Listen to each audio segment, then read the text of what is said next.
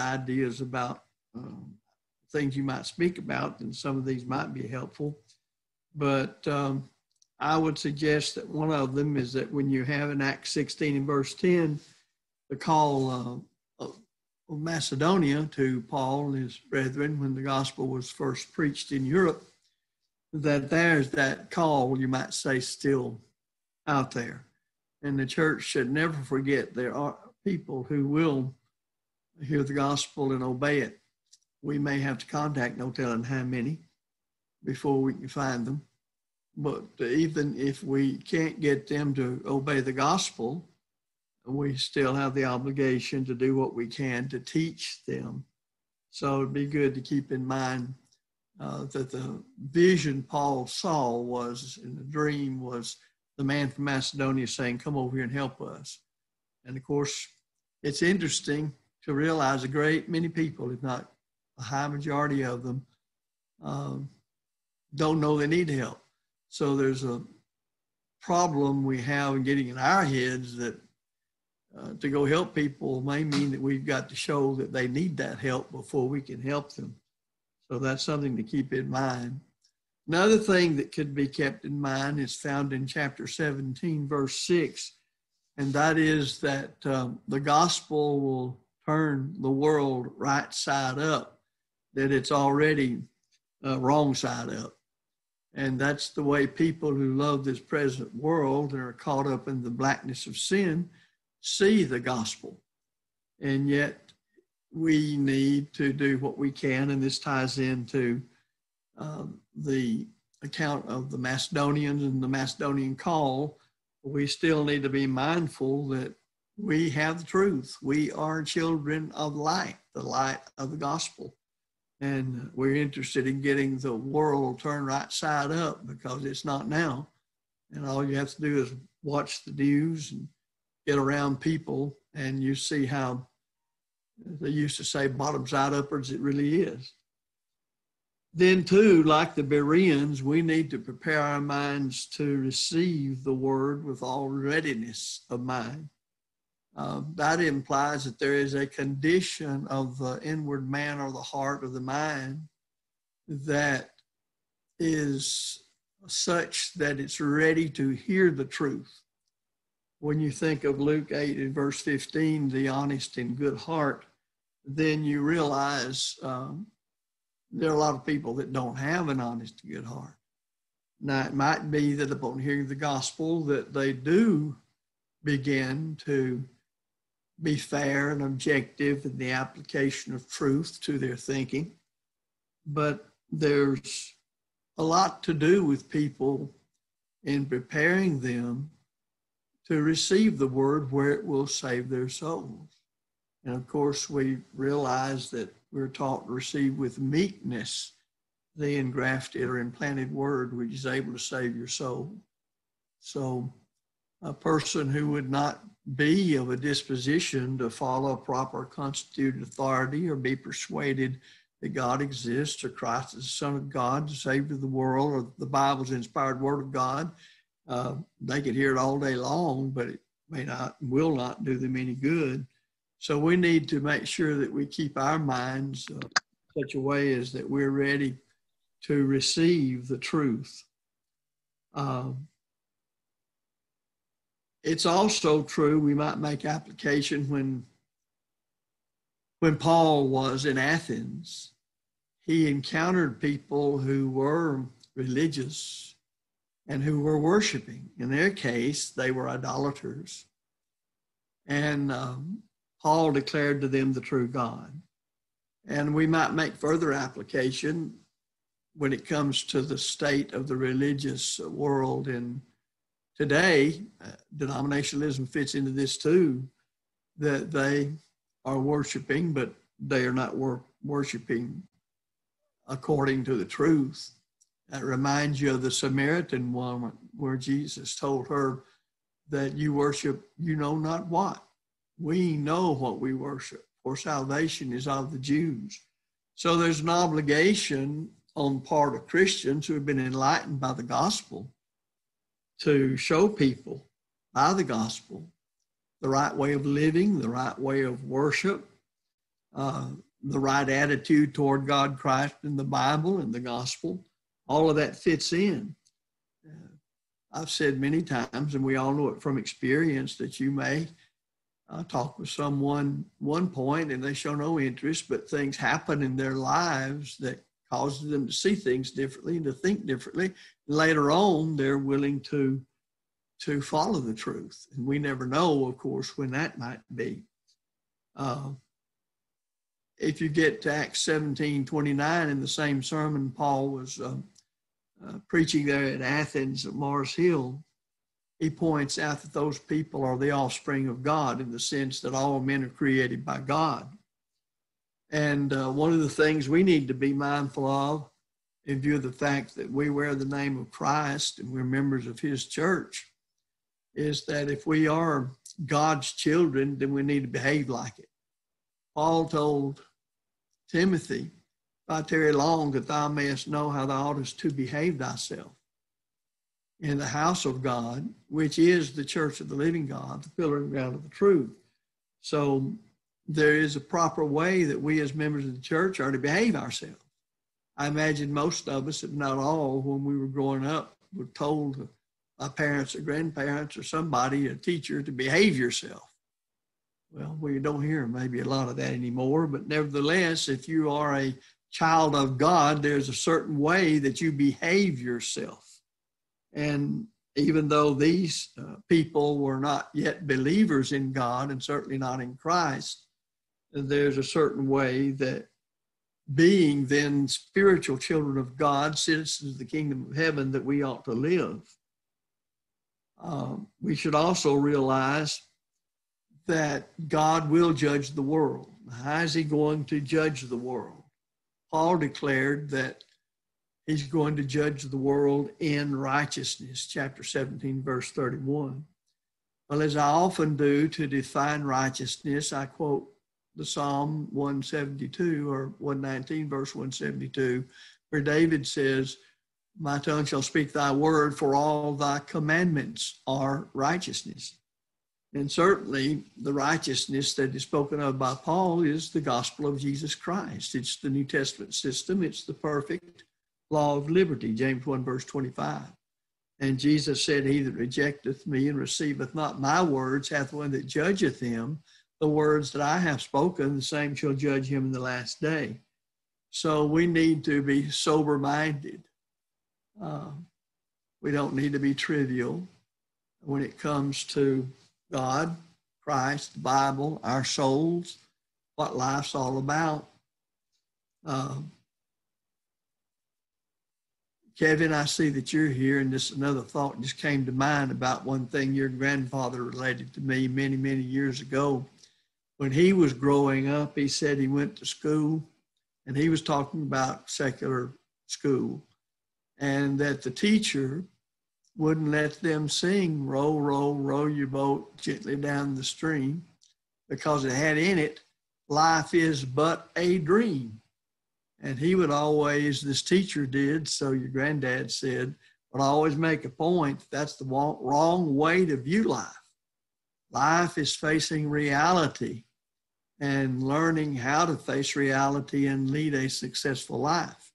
Now that man, according to your grandfather, was applying it to secular matters. And how much more so is that true regarding our living the righteous life of Christianity? Life is not a dream. It's not just come see, come saw. It's not just la-di-da-di-da and going about your business. And yet I'm afraid some people have developed a mindset that cannot face the realities of life in the flesh. You know, it doesn't make any difference if you're a billionaire and you've got the best education you could get, secularly speaking. You're still going to have the ups and downs of life, and you're going to die. I've got a quote on the bulletin board in my office, or as Jody calls it, my bear den.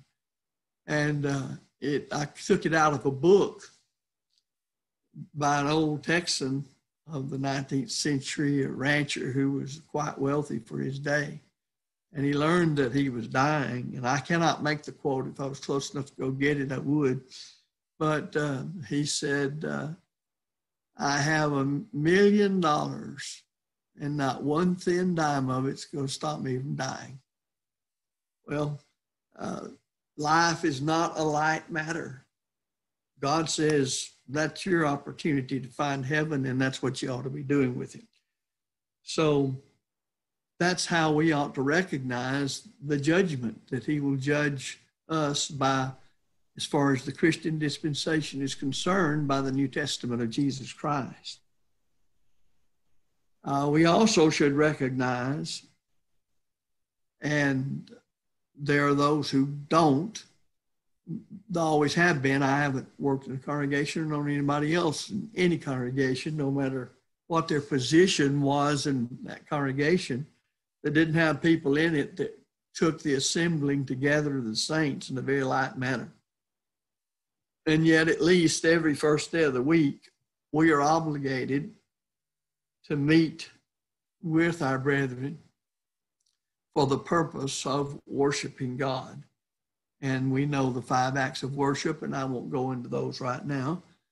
Acts 20 and verse 7 makes it clear that Paul, who was in a very big hurry to get to Jerusalem before Pentecost, took several days to wait for the first day of the week, because he knew that the brethren in Troas would all come together, and when they came together, there'd be an opportunity to see all of them in one place, and they'd be coming together to break bread. And of course, break bread, and I refer to this term in Sunday sermon, and I use it often because there's so many of them in the New Testament, and we use them all the time. We don't think anything about it. To break bread is a synecdoche, where a part stands for the whole, because we know the first day of the week worship in the assembly of the saints is more than breaking bread. You can't just take it literally, or you just have the brethren sitting around with bread and they'd be breaking it into pieces. No, that stood for the Lord's Supper, but it stood for all the items of worship, because there's more to the one singular acceptable worship in the assembly of the saints on the first day of the week than just the Lord's Supper. There have been those who have said, well, just do the part that's the most important, so we come partake of the Lord's Supper and then they feel free to leave. Well, you can't find anything in the New Testament in the way of a direct statement, example, or implication that indicates that that is the most important act of worship in the first day of the week assembly. But because of what it represents, it shows forth the Lord's death that had come, and the bread, the body he sacrificed, and the fruit of the vine, the blood that he shed for the remission of sins, the blood of the New Testament. Then that being so important to our salvation and to forming belief in Christ and everything else that pertains to godliness in Christ, that it stands for the whole of the worship. So we should thrill ourselves to come together, to be with like-minded brethren, all of us collectively worshiping God in spirit and in truth. I think with all this COVID virus thing and us having to cut short the amount of times every week that we assemble, that I believe we actually miss one another and miss being together. And that's the way it ought to be. Maybe even then we don't miss one another like we really ought to. If we lived in a society like the first century Roman society, we would be, as Christians, so far removed from everybody around us that we would crave the fellowship that existed with like-minded precious brethren. Well, the truth of the matter is, it gets more that way every day here in America, because people are removed further and further from any influence in spiritual things and moral matters when it comes to living godly lives. So we need to learn to cultivate being with one another and loving one another like we ought to. We need also to understand in Acts chapter 20:17 is that members of the church, because from them come preachers of the gospel. They don't just materialize from someplace outside the church. But preachers of the gospel are folks that their Christianity has grown into that in their lives. But of course, in one way or the other, each member, according to our several abilities and opportunities, ought to be ready to teach somebody. Always there'll be some teachers better than others. It's obvious that not just everybody should be a teacher, or you wouldn't have what James said, be not many teachers or masters, for we shall receive the greater condemnation.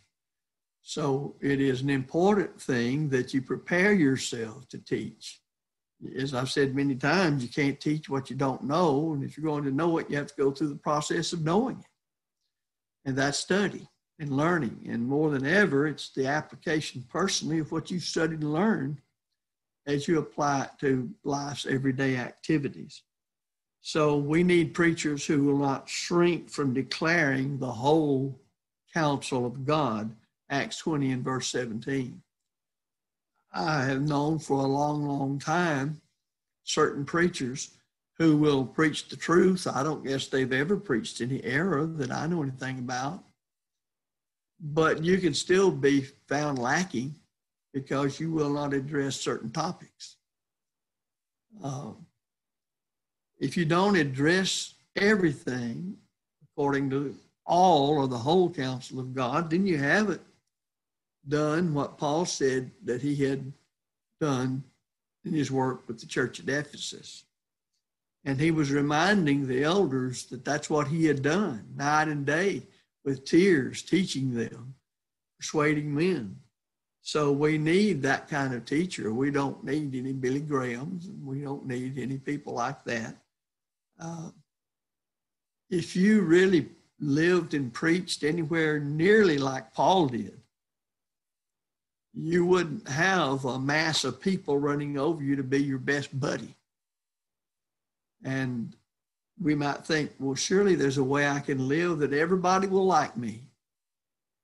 Well, I don't know where you learned that from the Bible in general, and especially the New Testament, even more especially the life of faithful Paul and the proclamation and defense of the gospel. And he who was without sin was put to death by those who should have recognized him more than anybody else. So it is a challenge to be what you ought to be as a teacher of truth. And your pulpit may be your neighbor next door or some opportunity that you have, but there's a pulpit for everybody.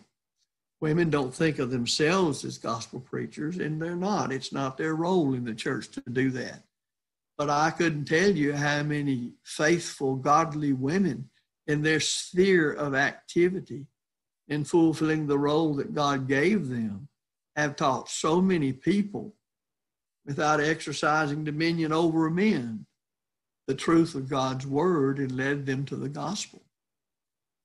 So we need to understand that and do all we can with one another to try to show how that's done, and that all of us should prepare ourselves to the best of our ability to try to teach other people and teach all the truth to people and not just some of it. Then I'll close with this thought, and I'm sure you can find a lot more lessons that you might want to cover from the book of Acts, but we know Jesus said this not because you read of it in Matthew, Mark, Luke, or John, but because the inspired apostle Paul said it in Acts chapter 20 and verse 35. Our Lord said it is more blessed to give than to receive.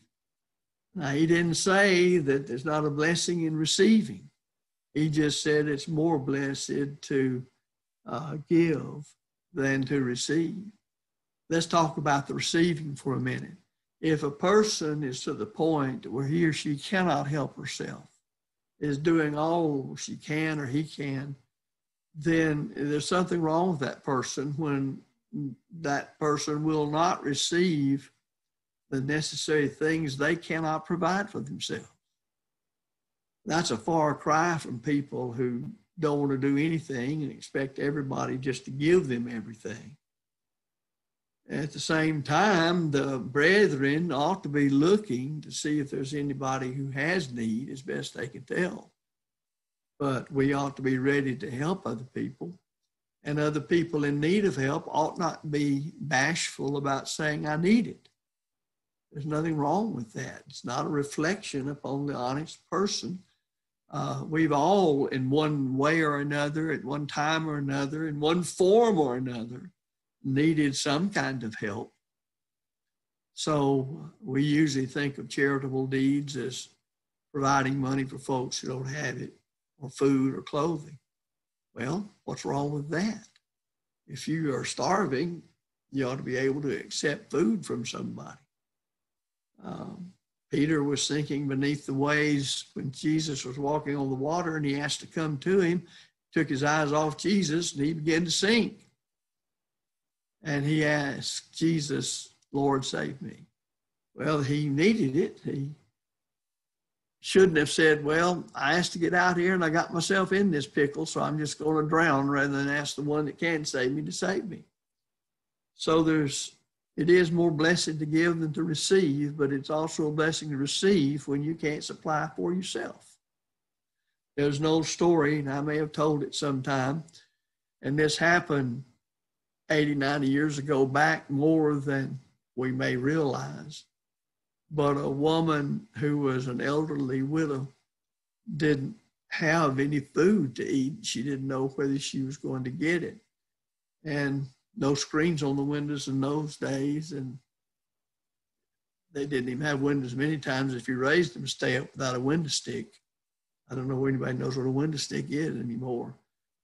But she had got to her wit's end, and she was in the chair at the kitchen table by herself, praying to God for food and for assistance, for what to do and how to do it. And there were a couple of old boys, teenagers, who happened to hear her out the windows. They passed by, and being as a lot of boys are, they said, let's just go slip around and we'll go get some stuff and bring it to her. And so they did.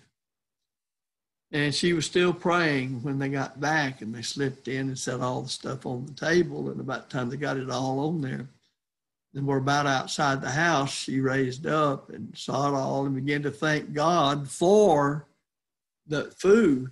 And that was their time to say, oh, God didn't give that to you. Said, we heard you praying, and we went out and got it, brought it in, and gave it to you. And she promptly replied to them and said, well, God gave it to me, even if he did use two devils to bring it. Well, God can do that, you know. He can work things providentially to take care of his children. So it is more blessed to give than to receive. We ought to be prepared to do both and realize there is a proper attitude when it's time to receive. There's a proper disposition of heart when it's time to give, to help other people. But Paul told the Corinthians in 2 Corinthians chapters 8 and 9 concerning the great collection that they were to grow in this grace also, meaning favor, which favor was the giving from themselves toward the poor saints down there in Judea and Jerusalem. So we need to learn to form in our minds what we are really doing, that people in trouble and bad situations provide an opportunity for faithful children of God to show forth their Christianity. And as we sing with the little ones, this little Christian light of mine, I'm going to let it shine. Sometimes we don't realize that we have a light to shine when it needs to shine. So we need to learn to look for those opportunities to let our light shine. Well, I'm going to let that be the last lesson that we might draw, although there are many others, from the book of Acts, and terminate our discussion of that. But I'm going to start now in Romans, the first letter. We're entering into the letters section of the New Testament. Remember, we had the biographical section, Matthew, Mark, Luke, and John. Three of those, Matthew, Mark, and Luke, are synoptic because they follow the same line from birth to the Lord's resurrection. Then we have John. It's more of a book of selected people, believers and non-believers, offering evidence that Jesus is the Son of God, and he begins before Christ's birth, back in eternity, the eternal Word. But then we come to the historical section we just finished surveying, and that's the book of Acts. And now we come to Romans, the first epistle in the epistolatory section of the New Testament, which is the longest section of the New Testament. And the first thing I want to do, and there are several verses that would, well, you could find several that would correspond with these that I've chosen as key verses for the book of Romans. And you're very much aware of one of them. And that's Romans 1:16, for I'm not ashamed of the gospel of Christ, for it is the power of God unto salvation to everyone that believeth, to the Jew first, and also to the Greek. Then in verse 17, for therein, and therein means the gospel, for in the gospel, is the righteousness, we just talked about that from Acts 17, of God revealed from faith to faith, as it is written, the just shall live by faith. And he's talking about a faith system over and against a pure law system, which the law of Moses was. And we need to understand that point, because when you get into chapters 1 and 2, first he deals with the Gentiles' departure from God and where that led them. Then he deals with the Jews and how they had the oracles of God delivered to them, but then they didn't live according to them. And then in chapter 3, verse 23, he concludes all, both Jew and Gentile, under sin. So the gospel is the power of God to save, and it is a faith system. It is not a meritorious law system. But then that's one or two verses of Romans 1 that would be key verses in the book. In chapter 8, verses 1 and 2, Romans chapter 8, verses 1 and 2, there is therefore now no condemnation to them that are in Christ Jesus. For the law of the Spirit of life hath made me free from the law of sin and death. The law of sin and death is, if it's a pure law system, you sin, that's a transgression of the law, 1 John chapter 3, verse 4. You sin, you die. If you're going to try to approach God under a pure law system, just one sin and you die. Now go back to Adam and Eve and you'll see that. One sin. And they were separated from God, and through them then came the opportunity for the devil to get into the world and cause all men to sin the way he gets anybody to, through the lust of the flesh, lust of the eyes, pride of life. John talks about that in his first epistle. So the wonder of it all, since the gospel is the power of God to save us from our sins, that creates a situation to where we're not under condemnation. The law was to make man fully aware of the fact that you can't save yourself by a law system. The law, and he says this in the book of Romans, was to make sin exceedingly sinful, make you fully aware of what it was like to sin. So all these particulars of the law of Moses was given. Peter said in Acts 15, if you go back and read that it was a yoke on us and our fathers, upon us, that neither we nor our fathers were able to bear. No man could live the law perfectly. One man did, and that was Jesus Christ, tempted in every point like as we are, yet without sin. That's why he could die on our behalf, and his blood can remit our sins. And belief in him, an obedient belief in him, then offers salvation to us, and we're redeemed. So we're not condemned as faithful members of the Lord's church. That's been taken away. And 1 John 1:7 makes it clear that if we walk in the light as he is in the light, we have fellowship one with another, and the blood of Jesus Christ cleanseth us from all sin. That's the reason there's no condemnation to them that are in Christ. That's significant when teaching somebody who is a believer in Christ, who has repented of their sins, why that one ought to be baptized into the death of Christ. Romans 6:3-4, Romans 6:17 and 18, is because Christ shed his blood in his death. And his blood must be contacted. And so the blood's applied when one completes his obedience to the gospel, God's power to save, when he's immersed in water by the authority of Christ, into the name of the Father, Son, and Holy Spirit, for or unto the remission of sins.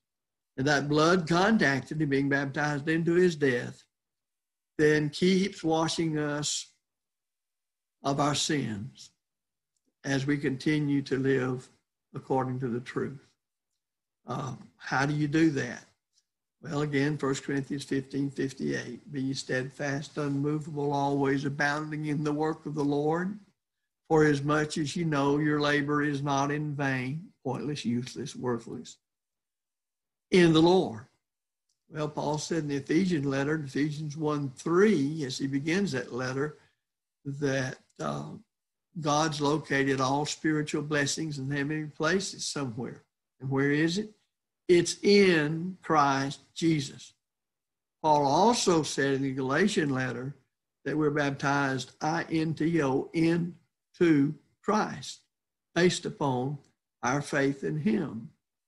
Galatians 3:26 and 27. So it's important to understand then that we do not stand condemned before God as we're steadfast, unmovable, always abounding in the work of the Lord, because the blood continues to flow to cleanse us from our sins in this system of faith. That's what it means to continue in the perfect law of liberty. In chapter 10, verses 1-3, I would say this would be the one I would choose at this point to show the other verse, or verses that I want to use. The first 3 verses of Romans 10. Brethren, my heart's desire and prayer to God for Israel is that they might be saved. For I bear them record, Paul writes, that they have a zeal of God, but not according to knowledge.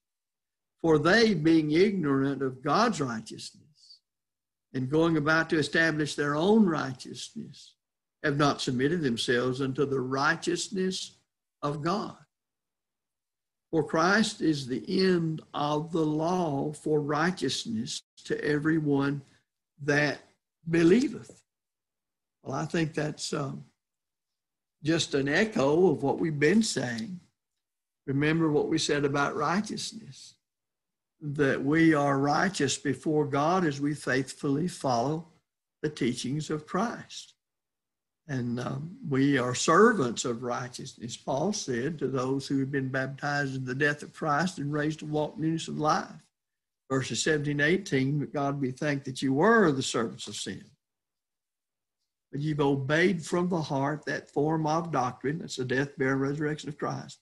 Being then made free from sin, watch it, you became the servants of righteousness. And servants there is the Greek word for slave. You chose to become a slave to Christ. Why? Because he is the way, the truth, and the life, and no man comes to the Father but by him. John 14:6. So I choose Romans 1:16-17 and Romans 8:1-2 and Romans 10:1-3 as key verses. Now you'll find a number of verses throughout Romans that would parallel right with those 3. In other words, they're saying the same thing. But especially do I know Romans 1:16-17, because he's beginning this rather lengthy letter, and that becomes his purpose statement, to declare it is the gospel that whereby God locates his power to save us from sin, and not the law of Moses. And it's the gospel believed and obeyed that gives us the position of not standing condemned any longer, and frees us from the law of sin and death, because we're under the blood of Christ, as we're steadfast, unmovable, always abounding in the work of the Lord. There are some key words. I would say the word all.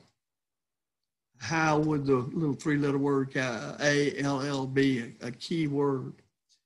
Because he's showing that everyone that is accountable to God can be saved from their sins.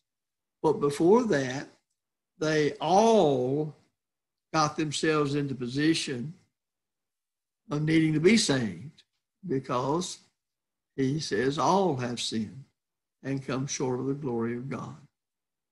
So all is a very important thing. You know, when you're dealing with logic, you don't usually want to use an all-inclusive term that has everybody in a certain class. All Americans are nice people. All Germans are nice people. No, you're taught to say some Americans are nice people. Some Germans are, some Japanese, some Brazilians, or whatever. Usually you speak in area of some. You rarely do anything in reasoning by saying all. There's very little you can affirm that whereby you would say all. But in the case of those in the church who are faithful, all of them are saved. And those outside of Christ who are accountable to God for their actions, all of them have sinned. So all are in need of the gospel of Christ. So you find the Great Commission saying, Christ saying, go ye into all the world and preach the gospel to every creature. Or you could say all creatures and say the same thing. Then I've already mentioned a key word, and this word is righteousness. This brings about a right relationship with God. That's what the whole gospel system's about, is to set things in order. Well, things aren't set in order as far as mankind's concerned with God until we're in a right relationship with God. Thus, we're reconciled to God because we've been justified and we were purchased by the blood of Christ. We're redeemed. Those are very important terms in setting out the whole gospel system. So if we would be righteous, it's because we are submissive to the gospel of Christ. There is and probably need to quit here by the time I finish this, there is the false doctrine of righteousness, the doctrine of righteousness. It comes from Calvinism, that says the very life of Christ that was sinless, when you believe in him, is applied to you. That's just not the case. We're made righteous because of our belief and obedience to the gospel of Christ. And the blood cleansing us from sin, God sees us because of our faith in Christ as if we had never sinned. So that's the truth about how a person is made righteous in the gospel system. So that's how one is brought into a right relationship with God. You become God's child. You're a member of his family. The Lord adds you to his church. You're a member of the body of Christ. You're a citizen of the kingdom of heaven, and so on. You're a priest in that you're a part of his temple. The church is a place of worship. So all of those relationships describe what we are when we wear the name Christian properly, which it means you're of Christ. This gets us back to what we said earlier, that if we really are Christians, then we need to behave like Christians. Well, I don't know how to do that. I don't know the teaching of the New Testament concerning what it is to behave like Christians. The Bible starts out, in fact, he does it in Romans. If you turn over to Romans 12, you'll see that he makes it clear to these brethren later on, I beseech you, therefore, brethren, by the mercies of God, that ye present your bodies a living sacrifice, which he says is acceptable unto God. And he says it's your reasonable service. Then he says, and be not conformed to this world, but be ye transformed by renewing of your mind, that ye may prove what is that good and perfect will of God. So that's saying behave like Christians. So it all starts in the mind, doesn't it? As a man thinketh in his heart, so is he. So that's where it all begins. And then we're taught to set our affections on things above, not on things on the earth. And that means set our affections on the teaching of the Bible and how to live. That's what's from above. The earth is centered in on sensual things, on the matters of the flesh. So we need to understand that part and that. And then one last thing on key words is God forbid. You'll find that used several times. I think it's used about 10 times. In the Greek, literally, it reads, if you read the Greek, may it never be so. When he says in chapter 6, what shall we say then? Shall we continue in sin that grace may abound? He says, God forbid. No, sir, that's not the point of salvation by grace. We're to be doing all we can to live like the New Testament says we ought to live. And then the grace of God, the favor of God, through the blood of Christ will continue to cleanse as we from time to time sin or have a wrong thought or whatever. That's not your purposed way of living. That's not what you enjoy. You abhor that kind of thing. And you work toward not thinking such thoughts. And you repent of them when you see that you've had those thoughts or when you do something that you shouldn't, measured by the word of God, or you leave undone what you ought to do. The Christian will do those things from time to time, but that's not the settled way of life. 1 Corinthians 15:58 tells us about that.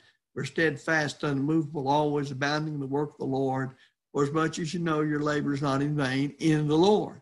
Well, Paul even said, as great a servant of God as he was, that he had not yet attained. He said to the Philippians, if there's one thing he did, he sought with singleness of mind to serve God. And thus, he would say, forgetting those things which are behind, the mistakes you made this morning, repent of them and pick up and go on.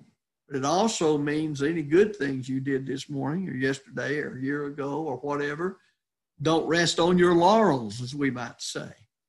Pick up and be ready to go on to greater knowledge and practice of the truth with a penitent mind. And then I'm going to close with the key thought of the whole book, which, remember, was trying to get over to the Jews who are Christians that the law has fulfilled its purpose. It's the law system. And gospel is the way God saves people today. That's where he's located his power. Romans 1:17, the just shall live by faith.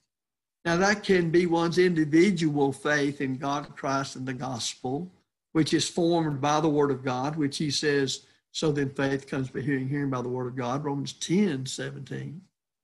But it also can be read in this way. We're justified by the system of faith that is the gospel system. I tend to think it's the second one. It's like contend for the faith once for all delivered to the saints. He's saying they're contend for the whole New Testament and every component part of the New Testament. Well, the whole of our faith, our personal belief in God, is formed by a proper understanding of the New Testament. But itself is a system of faith. And that's the point that Paul's making. It's not a law system, which would still mean that the law of sin and death is reigning, but it's a faith system. And the grace of God is extended to people who are obedient to the gospel. And as they labor in Christ, the blood of Christ continues to cleanse them. And thus, it's a place of growing and developing. And that's a marvelous thing. So I think we'll stop there, and we'll get more of the Lord willing next week in this background introduction. We've looked at key verses, key words, and a key thought. You might add to those. But we'll stop here tonight. And then do you have any questions about anything we said?